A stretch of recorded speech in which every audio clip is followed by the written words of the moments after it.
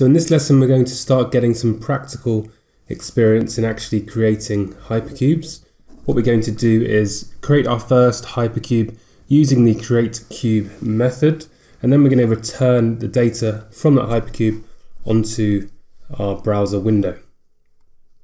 So I've got the Dev Hub open to start with, and also we can take a look at the create_cube method. And this is the method in Qlik that we use to create hypercubes. So you can see that this method takes two parameters, so a QHyperCubeDef, which is the definition of our hypercube. So that's where we will include information around the initial data fetch, an array of dimensions, measures, and some other information around the data that we want to extract from the engine. The second parameter is a callback. So we're going to use that callback to actually access the data that we are defining in that first parameter.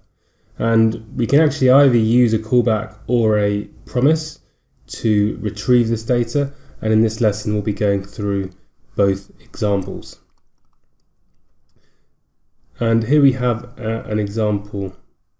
We've got our app.createCube. And in that second parameter, here, the example, they're executing a function with a reply containing this data. So you can put the function directly in here, or you can just define a function name and then call it externally. So you have a few different options of how to actually retrieve that data once it's been defined. So let's just build our own example. So let's go to the Dev Hub and create a new mashup. And let's just call this HyperCubes. I'm just going to choose the basic mashup template.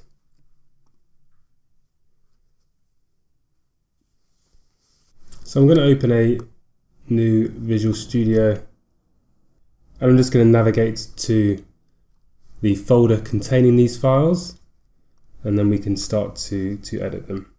So I'm just on another screen now. I've got it up. And I'm just going to our Qlik Sense extensions folder and then into this HyperCube document, and I'll drag that up onto the screen so you can see it. So yeah, this will be in your Qlik Sense extensions folder with our other mashups that we've been creating during this course. And what I'll also do is just open this into a new browser window, and we can bring up the console. Okay, so I'm going to delete these placeholders. I'm going to create a new div. So what we want to do, we're going to create a hypercube and just render that data in a div. So we can create a div. We're going to call this a class of KPI object. And let's then go to hypercubes.js. So by now you'll have a good understanding of this initial boilerplate code and what it's doing. So let's go ahead and create our hypercube. So we do need to access an application. Let me just check which applications we have available to load. So let's go back to the hub.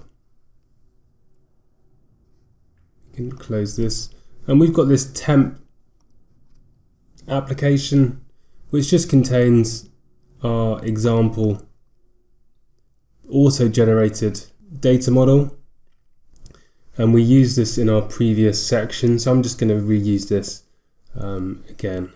So I will leave the QVF attached to this lesson in case you are starting this section afresh, so you can just download and use that. So this is TEMP.qvf. So we need to set var app to equal Qlik.openApp, and we can open TEMP.qvf, and we've got a config defined so. And then we can actually create our HyperCube. So app.createCube. And this is where we first enter our QHyperCube def, so the definition for our HyperCube. And we'll start with our initial data fetch. So Q initial data fetch. So all of our HyperCubes that we create, you need to set an initial data fetch. So you need to define the maximum set of rows and columns that you're loading from the Qlik engine.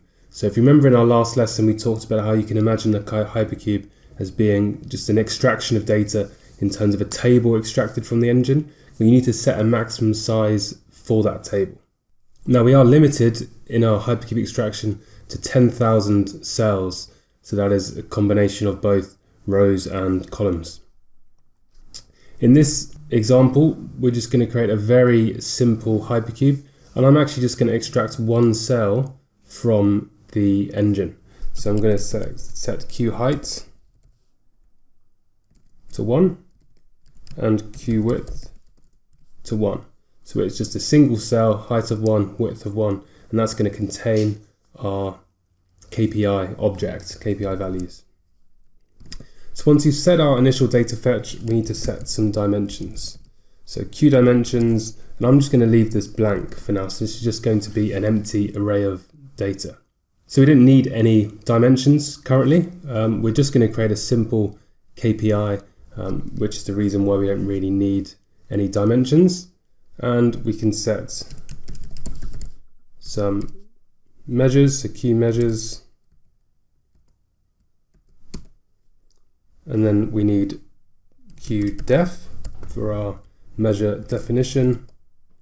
And we're going to set Q def to sum of expression 1, which I'm just taking from our application. So expression 1 is a valid measure in our data model, so we can just sum that up.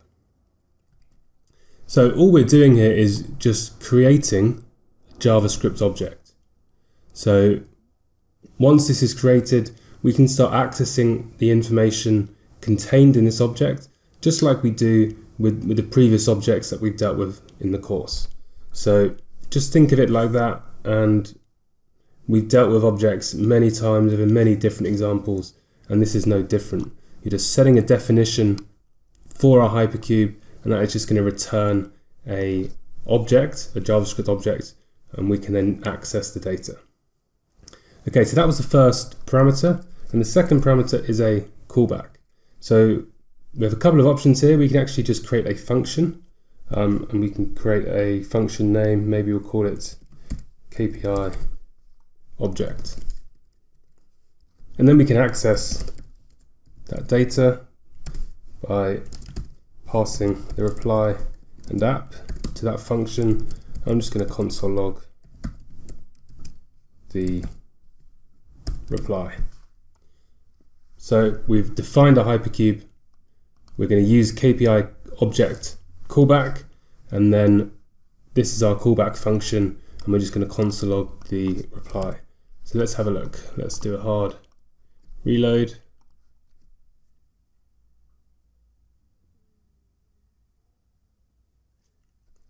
And there we have in our console the Qlik HyperCube. So this is our very first HyperCube that we have created. So let's have a little look into this object and take a look at where is the data set that we need to access.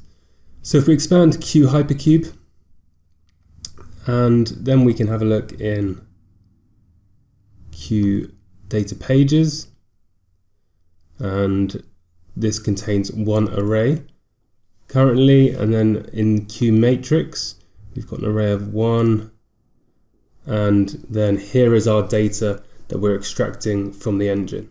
So it's just one array, there's no dimension, it's just one measure, and this is that measure value 46125. And if we just very quickly navigate to our app, we can actually see that in the application and just get a visual representation of what it is we are actually creating. So I'm going to create a new sheet. Just going to drag on a KPI, add a measure, and in our HyperCube we're just summing expression 1. And I can just change this to number 246125, and 246125, you can see that is the set of data that we are extracting from the engine. Okay, nice. So hopefully that's clear. So now what we can do is get to this bit of data. So we're going to have to navigate through our object and return this into the console. And when we do this, I'm going to actually make a slight change here. So you can see I'm using a callback, but instead of using a callback, I'm actually going to change this to a promise, just to show you a different way of accessing this data. So outside of our createCube function, we can add a dot then, and then we can create a function containing that reply. And if we console log reply and refresh, we should see exactly the same output. That's what is expected.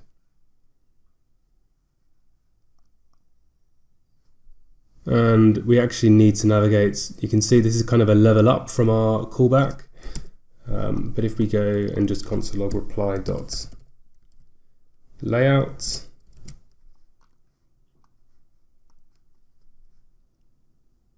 and this is our HyperCube, so in layout. So then we got our Q HyperCube and all of the information that we just previously accessed using a callback. Okay, so let's navigate into this object. So .q HyperCube, Q data pages 0 because it is just an array of 1, and then Q matrix 0, 0, and then we've got our Q num or Q text to derive that value. So let's remove this console log,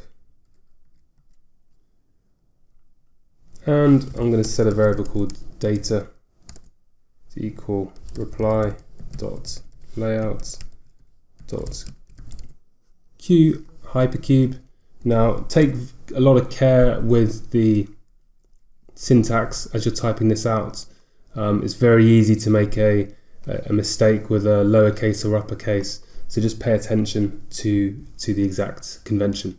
So we've got a capital H for hyper, capital C for cube, Q data pages, so it is all camel cased.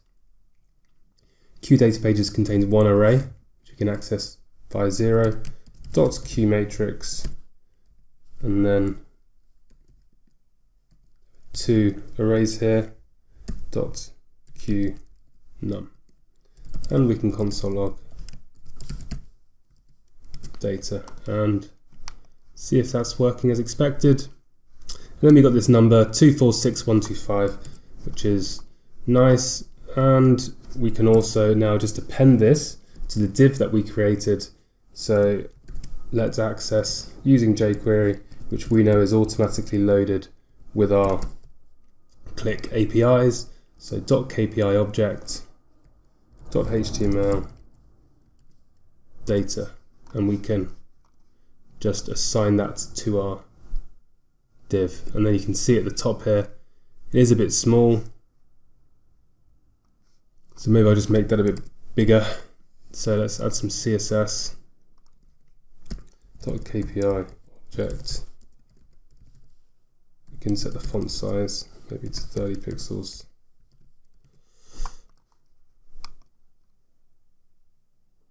And there we go. Nice and big. So now we've got 246125. Let's actually make that even bigger, so you guys can all see that. So 246125 now returning to our page. So that's all for this lesson. So what we've done is we've had our first practical experience in creating a hypercube and then returning the results both to the console and actually rendering that on our mashup webpage.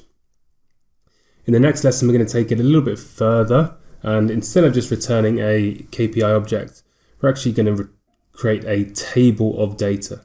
So this is going to be a simple HTML table returning results from our hypercube.